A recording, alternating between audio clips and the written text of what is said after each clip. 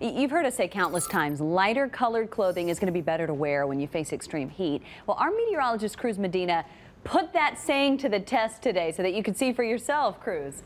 Yeah, so with dangerous heat in the forecast each day this week, I wanted to show you that there are steps you can take to beat the heat. And what better way to do that than with an experiment on how darker colors heat up faster than lighter colors.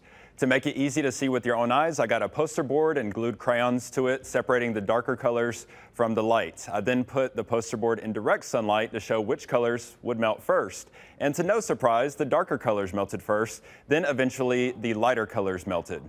The reason this occurs is because darker colors absorb more sunlight than lighter colors, causing them to heat up faster. Lighter colors reflect more of the sun's energy, which makes them cooler to the touch. With clothing, the same principle applies. So wearing light colors like a white shirt, for example, can actually keep you cooler on a hot day.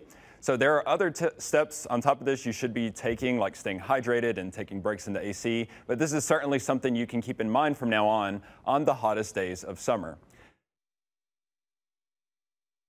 Home, it just takes a few materials and of course some patience. This could teach your kids not only a science lesson, but a lesson on how to beat the heat. Tracy? That's right, yeah, and then wearing white hats instead of darker ones if you're outside playing, maybe a white car instead of a dark, just trade yours in. All right, now thank you very much, Cruz Medina. We can't remind you enough, this type of weather raises the risk for heat-related illnesses, heat exhaustion and heat stroke.